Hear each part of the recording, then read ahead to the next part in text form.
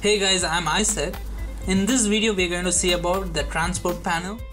Yeah, 2 days before I was using my Cubase 5 and the next day when I opened it, I couldn't find my transport panel. Oh my god, what did I do? So I was searching for it, I couldn't find it. Even I made sure the transport panel is selected. Even though it was selected, I couldn't find the transport panel.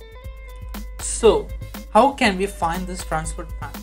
Actually, this transport panel, it wasn't missing, but it was hiding. So what we should do is just make sure the transport panel is selected. The next, let us go to taskbar settings. Click here, right click here and select taskbar settings. We can see here the taskbar like options are there, right? Where to assign the taskbar, whether bottom, top, left or right. So we will change this option to top. We can just change these options for a few minutes. After keeping it to top, we can come back to Cubase and we can see our transport panel is hiding somewhere here down. So what we should do is just click it and drag it and drop it up. That's it.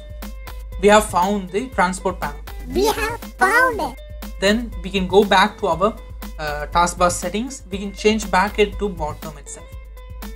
And when we come back to our Cubase 5, we have found our transport panel. I hope this video was useful for you guys. So please do like, share and subscribe.